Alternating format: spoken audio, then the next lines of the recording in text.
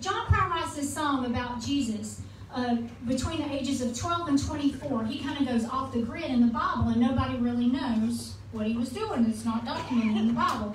So John Prine just makes a bunch of shit up. He went to Italy, he had a girlfriend, he had pork chops, had a band, went to the movies, did all this cool stuff. And I thought, well, that's nice, but I don't feel that Jesus' mother, Mary, gets enough airtime in the Bible considering her role. So I wanted to write a song for her. So this is called Mary, the Submissing Years.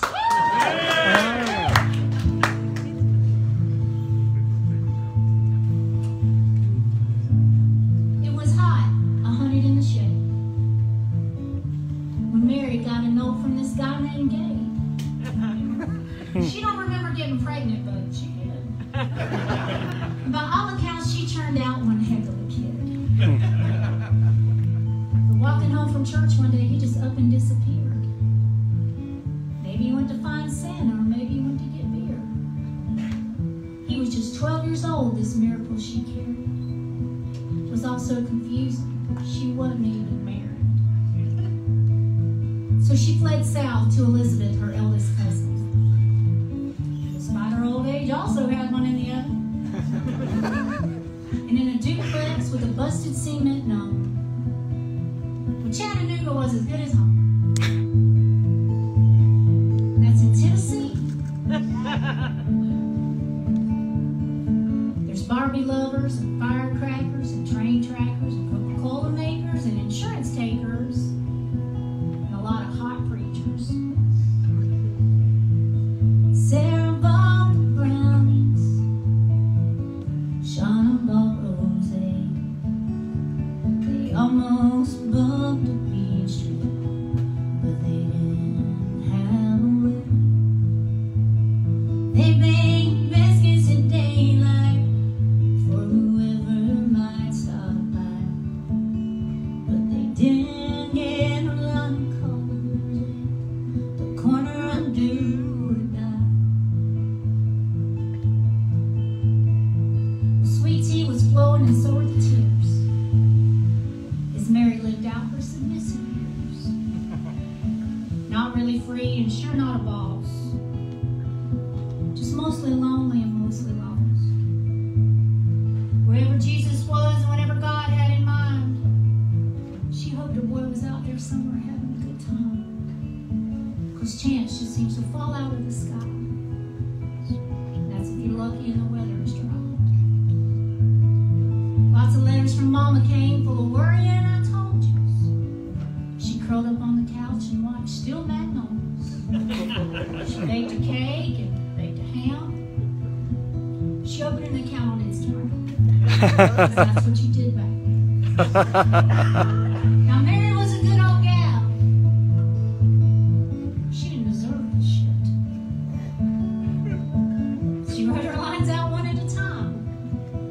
And she didn't complain one bit. She saw Sinead cover Loretta on Saturday Night Live. Like every good virgin does.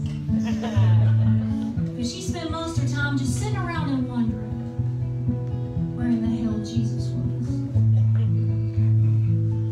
Sarah bought the brownies, Shauna bought rosé. They almost booked a beach trip, but they didn't have a way. They baked biscuits in daylight for whoever might stop by, but they didn't get a lot of colors at the corner of do or die. Well, time went by like molasses, so she signed up for some classes. But it seemed there were no real answers. Just a lot of fast food and raunchy dancers. And things everywhere were the worst kind of wild. She knew in her gut they were coming for her child. With bumpers and thumpers and guns a-blazing. Old Jesus was in for some gnarly hazing. Frat boy hazing, that is, the worst kind. thought, oh my God, what have I done? He's a bottle of milk and all the love inside him is mine. They're going to kill my baby. They don't like him. So she cut off all her hair. She thought she might could get there. They would just mistake her for a man. It looked kind of odd. It probably wouldn't please God, but she had to have some kind of plan. It turns out there are no fish at the end of a lightning rod. The worst thing you can grow up to be is the Son of God. And I'm not sure there's anything anybody can do. People will kill you even when there's nothing wrong with you. So come and gather around me, friends. All my contemporary peers. And I'll tell you all the story of Mary, the submissive years. Great.